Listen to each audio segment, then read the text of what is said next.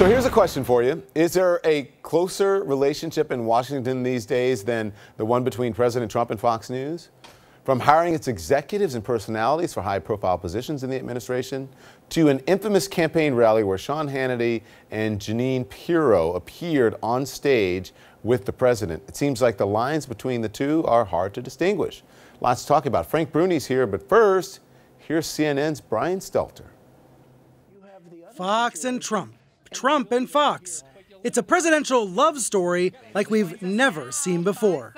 Thank you so much for being with us, Mr. President. I love Fox. And in 2018, it was so cozy, critics likened it to state-run TV, or a TV-run state, with Trump getting his daily briefings from Fox and Friends and getting directions from Jeanine Pirro. I would like to direct my open to the President of the United States. I am pleading with you.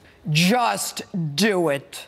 Pirro shows how traditional lines are being crossed or erased altogether.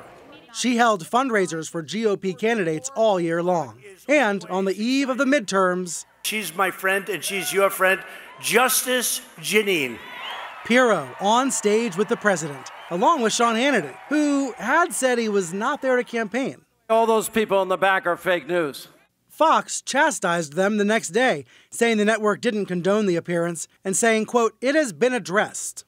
But Fox's highest-rated shows campaign for Trump almost every day.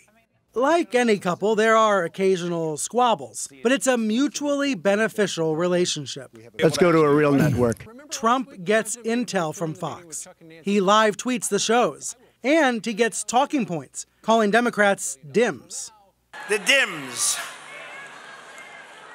Who says that? Lou Dobbs, the great Lou Dobbs, he says that, right? In return, Fox gets promotion. Media critic David Zurwick says Trump knows he needs Fox, and Fox friends like Tucker Carlson and Laura Ingraham. Look at the way he's had to sometimes kiss up to Fox. Laura, how good has Laura been, right? Do we like Tucker? I like Tucker. It is a remarkable merger. Trump has given 40 interviews to Fox since Inauguration Day.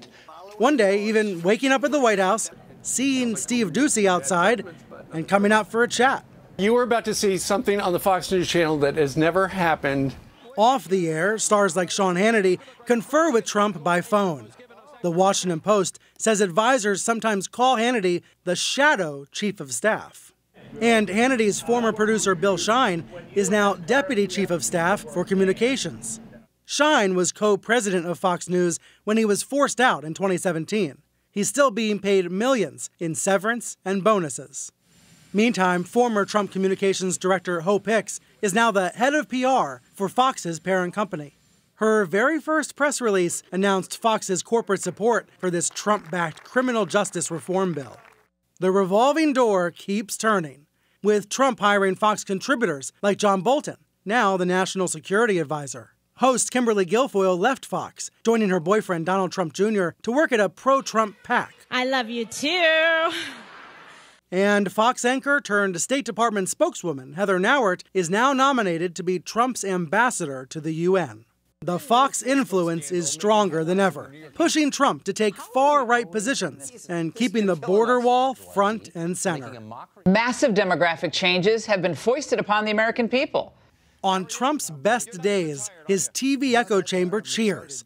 And on his worst days, they sometimes just close their eyes or look in the opposite direction. Just last week, when James Mattis resigned in protest, Carlson led his show with a border wall monologue instead, mocking Democrats. Only dumb people believe in walls. Walls work exceedingly well. Nothing works better, in fact. The journalistic wall between Fox and Trump is long gone.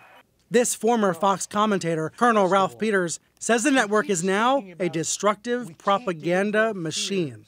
Trump was just a gift to Fox, and Fox in turn is a gift to Trump.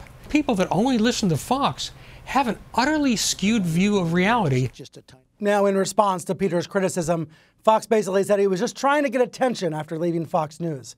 But the bigger point here, the merger between Fox and Trump, it's been visible on television. It's been happening for years, and right now it is cozier than ever.